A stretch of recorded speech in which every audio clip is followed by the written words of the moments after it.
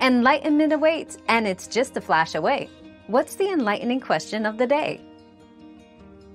To cancel a pending payment on PayPal, go to your activity page, find the pending transaction, and select Cancel if available. Note, this option is only possible if the payment is still in unclaimed status. If it's not available, either the payment has already been completed, or the recipient needs to take further action.